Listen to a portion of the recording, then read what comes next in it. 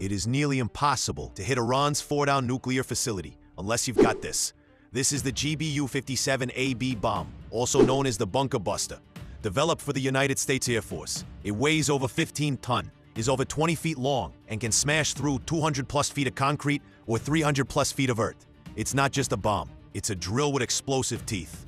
Fordow is buried beneath 300 feet of rock, shielded by steel-reinforced walls and surrounded by Russia's S-300 missile system.